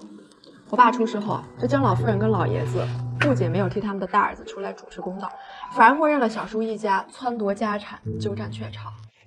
小叔嘴甜嘛，那事情向来都是我爸做的，好处全让小叔一个人得了，格外哄爷爷跟奶奶开心。等他们把江家的家产全败完，江老爷子跟老太太就笑不出来了。哎，对了，江家的那个资产调查的怎么样了？还在查，信息汇总后下周给你。姐，你说老爷子找我们回家干嘛呀？继承家产。你想的还挺美。哎呀，安池小莫呀，我难得回来呀，今天晚上呢就住这儿吧，我让佣人呀把房间收拾出来。今天你们别走了。小婶张弛这些倒是天赋异禀，比王婶利落多了。操持这一大家子事呢，确实也是辛苦。说起来呢，也是大哥和妈器重，才让我呢去担这个担子的。安慈呀，说起来您可能是不信的，我其实呢是不愿意管这摊事儿的，可这不是没有办法了吗？婶婶能者多劳，不必讲。你们呀，只要不觉得是婶婶霸占了你们的家就好。这里呢，永远都是你们的家，你们什么时候想回来呢，就尽管回来。婶婶给你们做好吃的，但是你霸占我们的家产，你说是什么？就是。阿慈呀，不是你想象的那样的。这房子啊，如果当初不过户到我们的名下呢，它就呢被催债的收走了。再说了，当初你要是不和人去私奔，阿莫又小，他也不上进，大哥也不会把这个房子转到我们名下。我和你小叔呢，也不会不得已去摊这个烂摊子呀。哟，大家都到齐了，一年不去只会停车了。来，大家都来上桌吧。来，快来快来。哎呀，人都到齐了呀！小莫，明天就高考了，准备怎么样了？吃了饭爸爸可没完，我是来吃饭还是看表演的？小叔也是关心你。你要是真关心我呀，就把我车库里2辆车还给我。爸，你说我那2辆车归我的，少了。吃饭就吃饭吧，说那些没用的干嘛？来，大家都动筷子啊！阿慈呀，你吃完饭给我和忽悠去。好，我快饭。去吧。阿慈，你是不是嫌爷爷没有站在你爸爸这边啊？江家走到今天这一步不容易，江家不能完啊！江家不能完，所以明明错的是小叔，为了江家的脸面和资产，也要粉饰太平。好，已经入狱的我爸就活该被舍弃，他卑鄙无耻的将1年就可以安然的享受这一切，这简直是荒谬。爷爷老了，不想再失去一个儿子。阿慈，你明白的。我不明白，你有2个儿子，但我只有1个爸爸。你和小莫以后遇到什么难处就来找爷爷。现在虽然你小叔当家，但这里永远是你们的家。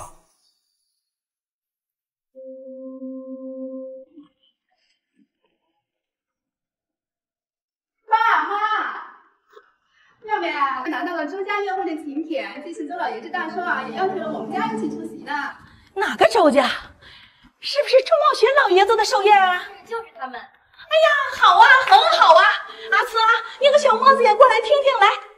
这个周家的请帖可不好得呀，咱们的小雪和周家能攀上关系啊，对咱们家呀可是百利无害。奶奶，我就说嘛，只要你给我们机会，我们家做的一定不会比大伯他们家差。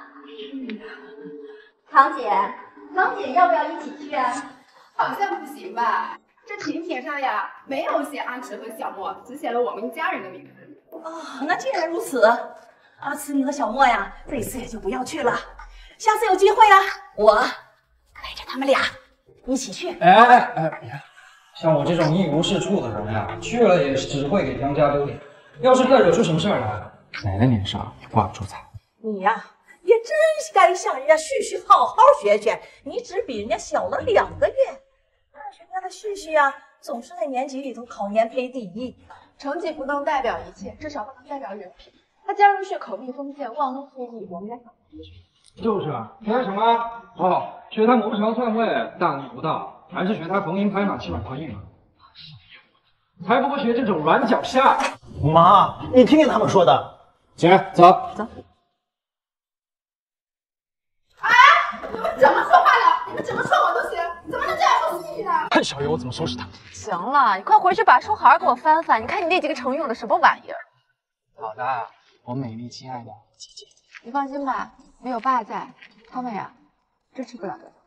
那是，小爷我已经开始算过了，他们江家1分为2，他们那买契书啊，已经。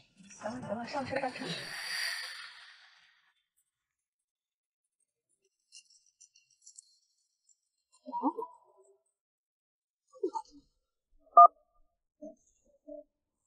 哟，这裴少怎么给我打电话？怎么想我啦？半小时后，我派人去接你。去哪儿？我家。我就知道他没安什么好心，安当废料的狗男人。哎呀，虽然我很想，非常想，特别想见你，可是今天有点不太行。我这个胃吧不太舒服，爬不起来，可能需要4少杯。我。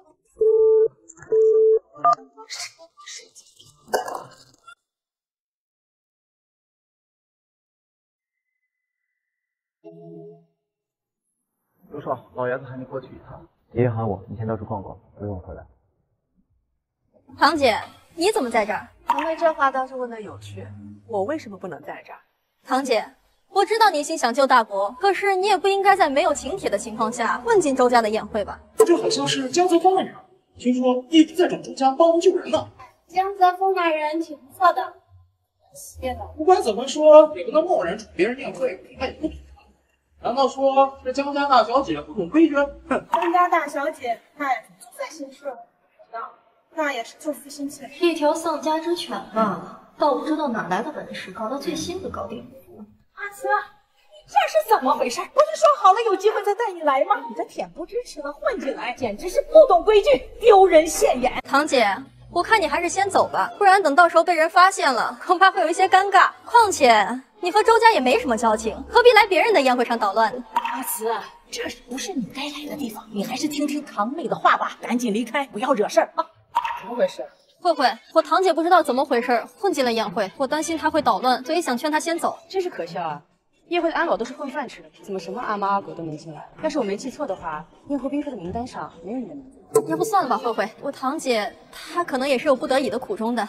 堂姐，要不你道个歉，只要你保证在这儿不捣乱、不惹事儿，我就向你替慧慧求情，让你在这儿待到宴会结束。没有这个必要吧？她周小姐又不是这个宴会的主事人，应该没有什么话语权吧？你真是恬不知耻，真是老爷子把你给惯坏。还真是世态炎凉，让人心寒。我家老头要是知道，一定会伤心的。张小姐就是没有把我放在眼里。既然如此，我倒让你看看我能不能赢。来人，把张小姐给我请。虽然说我们周家好客，但是不欢迎这种来路不明的。周小姐，你脑子要是比嘴巴厉害就好。堂姐，你怎么说话呢？放肆！张慈，你还以为你有江泽峰护着吗？以为我不敢拿你怎么样？还在等什么？把人给我拖出去！等等，看谁敢！你是什么人？是堂姐的朋友？这还轮不到你说话。慧慧，这个人真是可笑！你也不看看这是哪？这是我周家的家业，自然由我做主。还在等什么？把这2个人给我一并请出去！堂姐，你自己来也就算了，还带着个小白脸，怎么以为就凭他就能护住你？是啊，阿池，这是人说你啊，你成天的在外面鬼混算了，你怎么能把这个人带到这种场合来呢？你让婶婶怎么同大哥交代呀？你不顾自己的名声呢，也该考虑考虑江家的名声呀。这还真是有趣了。周家最金贵的小少爷，竟成了他们眼中一无是处的小白脸。堂姐，你别是被人骗了吧？我看这个人年纪轻轻就如此狂妄，口出狂言，我看你还是少跟这些不三不四的人来往。什么时候我们周家的孙子成了你们口中不三不四的人啊？这话是什么意思？爷爷，对，我给你介绍一下，他就是我周某学的孙子。以后啊，我们周家的一些事情就由他来处理。他就是周家那个曾被断言活不过18、性子乖戾、阴狠的小少年。爷爷，这就是你一直想见的江慈。我经常从锦溪的口中听到江小姐的名字，今日一见，果然名不虚传呐。好。老爷子说的哪里的话，我呢一直都很仰仗你，只是吧贸然来访扛空了你。真是大水冲了龙王庙。阿四，这位就是周公子，你咋不早说呢？我也没有想到沈君和堂妹会以貌取人，竟然会觉得，哎，我真是小公子俊俏，将庙他们有眼无珠，口无遮拦，还得罪了小公子啊，还不赶紧给周小公子道歉？给我道歉就不用，姜子是我请来的客人，二位给他道歉就可以。堂姐，对不起，我不知道你是周公子请来的贵客。是啊，安琪，是婶婶没有弄清楚状况，误会了你和周公子，你可别往心里去啊。我又堂妹跟婶婶走了，没实话。来人，把这2个人给我扔出去！堂姐，你这未免也太过了吧？既然他们已经道歉了，何必这样咄咄逼人？堂姐还真是会看他人之谈，果真跟阿慈说的一样，堂姐的脑子要是跟嘴巴一样硬，扔出去。什么2人？姜慈这个贱人，我不会饶了他的。堂姐还有话说吗？没有。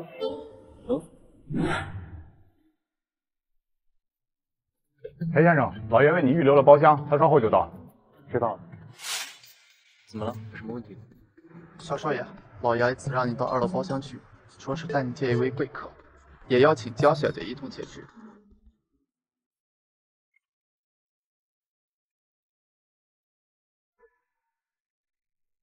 你说你们是谁呀？给你发压岁钱。这狗男又给我打电话干什么？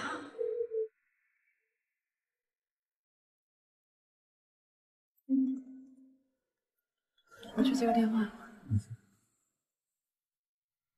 怎么着，裴先生，你这一天3个电话，想我了？我也怎么样了？好多了。要是没有裴先生这通电话，说不定我能一觉睡到天亮。又生气了，狗男人现在脾气越来越大，懒得住。走吧。景行啊，我给你介绍介绍，这是裴家4少裴少爷。这就是太阳打西边出来，他竟然会关心我的死活，合着是在这儿等着。周公子，裴公子好。别看我，我害怕。张小姐，没事啊。不好意思，他这个人比较见外，不喜欢生人结死。周公子真是不慢。是我被穿帮了怎么破？我的合同是不是泡汤了？裴子也是小肚鸡肠的男人，最是记仇。裴少，请上座。老爷子先请。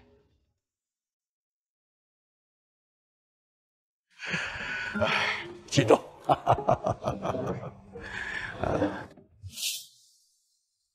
星星，你听我的，千万不要跟他对上。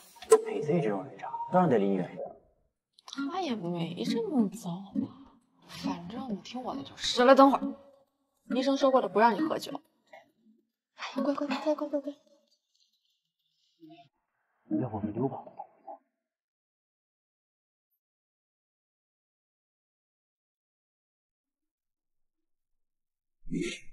刚跑的，要哪个？要哪个？谈价。你吃吧，我看看你的，闻一下。我让我这个。他是凶手？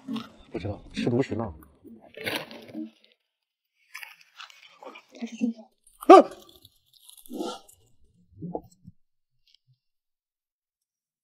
敢跑我就打断你的头！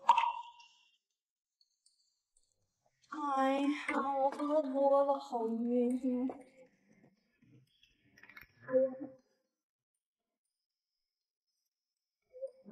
老公，认错人了，我是你爸爸。好儿子，爸爸呢已经到家了，你呢走吧。对呀，小狗不长大了。哎呀，我今天喝多了，你能不能别找我算账？不能。看到这个了吗？这就放。你心眼就这么小点儿。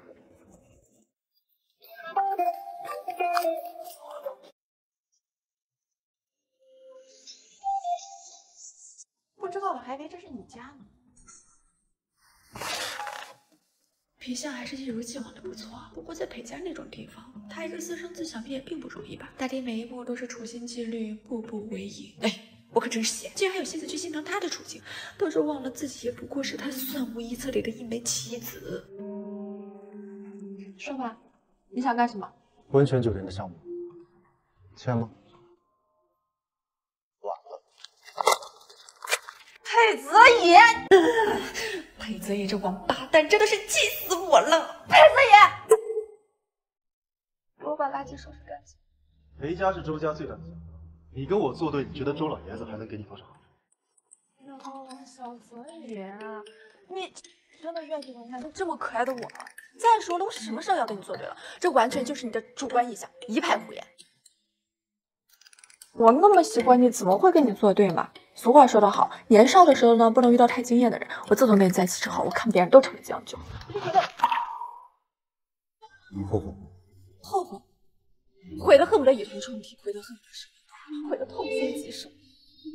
后悔什么？是拒绝了他的相邀，骗了他和周景行前去赴宴，还是问我当年的抛弃和决绝？他这样的人会在意吗？其实更多的只是不甘吧，就像是中年打猎。温泉酒店的项目，我会给他。你什么意思啊？士可杀不可辱，你要是敢跟项目怎么？是啊，把他怎么样呢？还能怎么样？我也就只能生生世世日日夜夜的缠着你才可以。我当你有几分本事？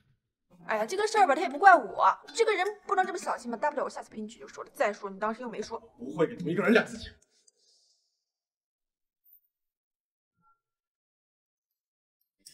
姜慈是谁？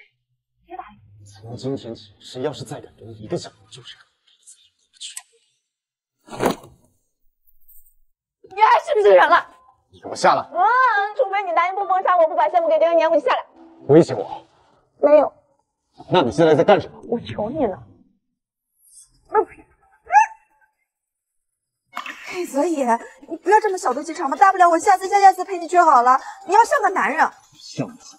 现在就让你知道。等一下，这个裙子是周景行送的，好贵的。自己点，自己的心。佩泽野，等一下，你这个王八蛋，你还是不是人了？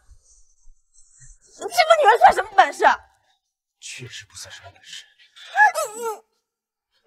你混蛋！我以为你早就知道了。除了温泉酒店那个项目，你再给我不行。除此之外，我需要你带下姐。是那日子过天数的。你把自己当什么？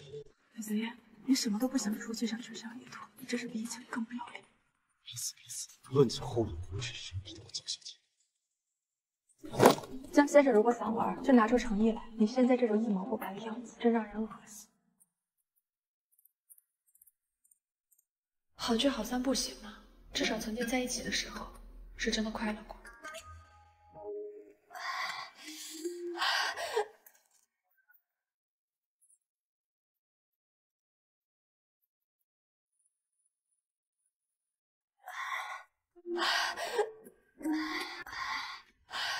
你给我出去！早看了800分了，装什么矜持？不用你管。周景行那个废物多。我自己愿意。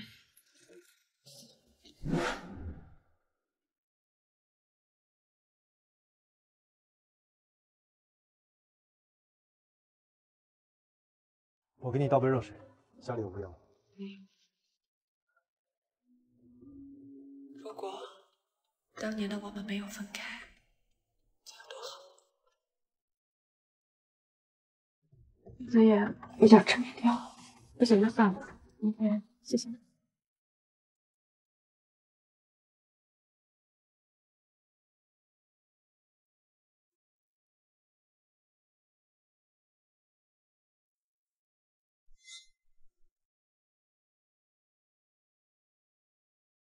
裴总，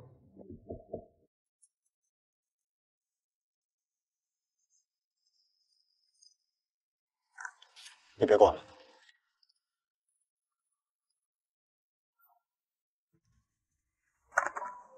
把药吃了吧。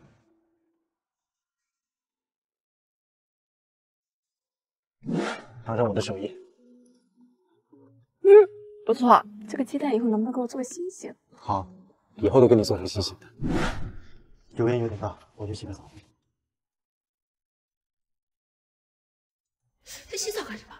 今晚他这是不打算走了？他要是想趁我病，也对我这样那样，可怎么办啊？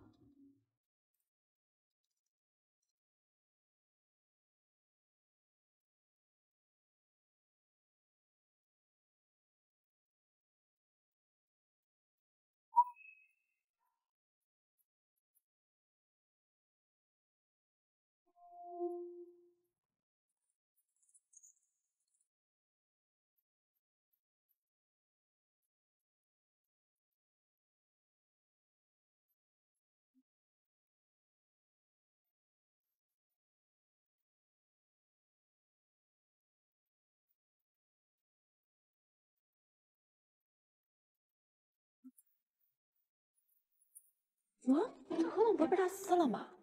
改主意了。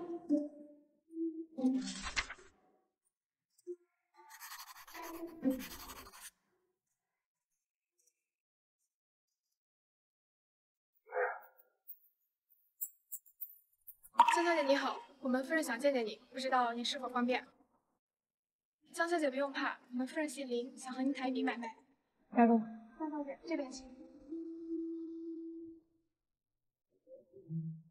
很抱歉，冒昧的请江小姐来这里，实在是有些事情在电话里说不清楚，请见谅。您是？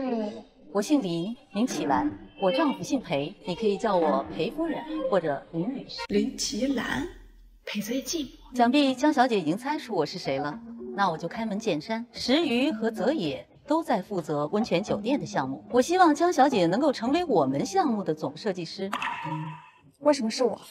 我欣赏江小姐的才华，我也相信自己的眼光。当然，我是石鱼的母亲，我希望她能赢。想必裴元武和裴老爷子将同样的项目交给2个儿子，端看谁能做出业绩。所以，小裴夫人是来挖墙脚的。如果江小姐已经与泽野签订了合同，那违约金我们可以付，并且付您3倍的酬劳。我还可以给江小姐提供更大的施展才华的舞台，并拥有绝对的话语权。裴夫人，您也太看得起我了吧？江小姐值得最好的，我也可以给你最好的。当然，江家的情况我也有所了解。江泽峰先生因为欠款数额太大，我没有权利帮你们偿还债务。不过，我可以帮江家盘活几个重要的企业，也可以请最好的律师，这样江小姐就有偿还债务的能力。我也可以从中周旋，相信能够得到债权方的谅解书，这样江先生很快就能出狱了。江小姐，我从不轻看任何人，我真心的希望我们能够成为合作伙伴。裴夫人真的是个很好的说客，不过我暂时没有换老板的打算，恐怕要让你失望。我能知道原因吗？以后您会知道的。不管爱不爱，我给你一点建议，他那样的男人对你足够重视，做他的对手要比顺从更能够激起他的征服欲。多谢裴夫人赐教。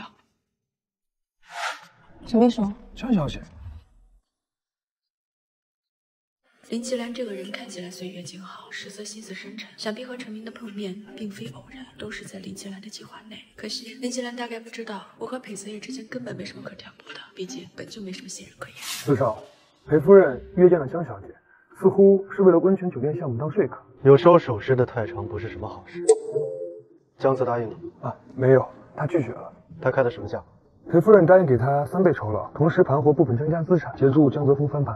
那也要看看他有没有这个本事。2,000万，大概冤大头转错账了。